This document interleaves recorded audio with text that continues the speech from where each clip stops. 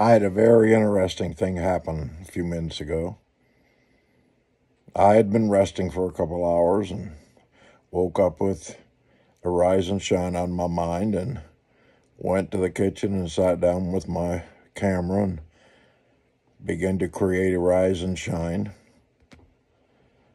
for tomorrow morning, which would be Monday morning. And I did a 15-minute rise and shine.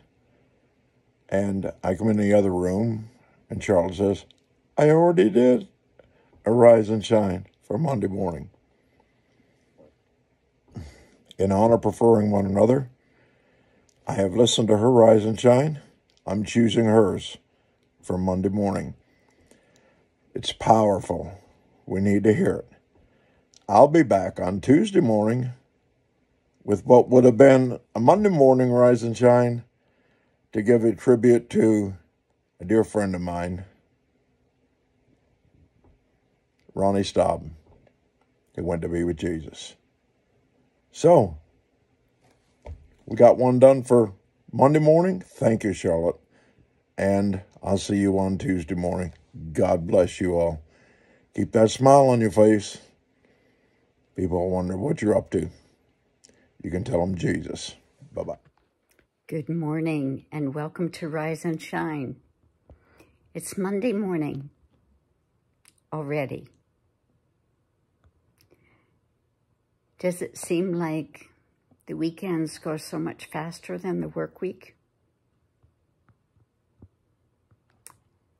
I remember those days when I had to punch a clock and, man, by Sunday night, I was dreading Monday already. It seems that depression can set in if we're not careful. Depression looks backwards. How fast that weekend went.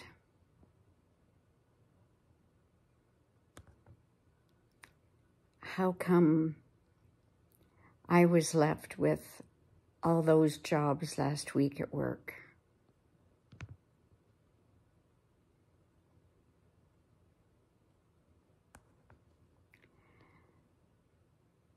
But anxiety looks forward.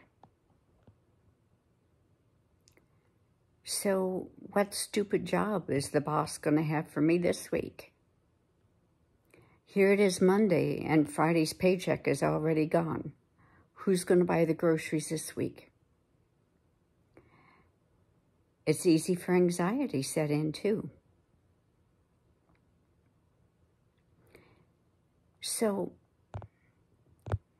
depression looks backwards. Anxiety looks forward.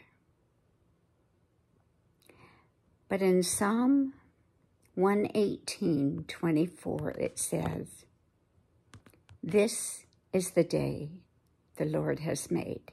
Today is the day the Lord has made, and I will rejoice in it. It's a reminder that God has a purpose for this day. He has a plan for this day. He has a purpose for me this day. He has a plan for me this day. If I can take my focus off of what's happened in the past and from worrying what might happen in the future and dwell on this day, we will see and feel the power and the strength that the Lord gives us. That's not always easy to do because, like we heard yesterday in church, we have voices in our heads, voices telling us Well, don't you remember what happened last week? Or what do you suppose is going to happen this week? And on and on. But we also have choices. And that is to dwell on the thoughts of our precious Lord, making this day for me. Today. Today is the day the Lord has made. So rather than look at the past, what has happened, and not a thing in the world we can do about it, or what might happen in the future, all those what ifs can drive you crazy. Rather than dwell on all of them, if we remember, this is the day the Lord has made, I will rejoice in it. This day, the Lord has me, my life, my problems, my health, my finances, has me in the palm of his hand. He has created this day for me. Today. Today is the day the Lord has made. Let us rejoice and be glad in it.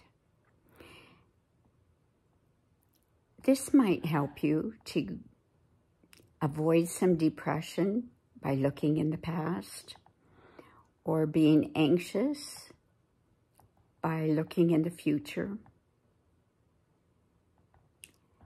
Just today, be where your feet are. Hey, you have a great day. God bless.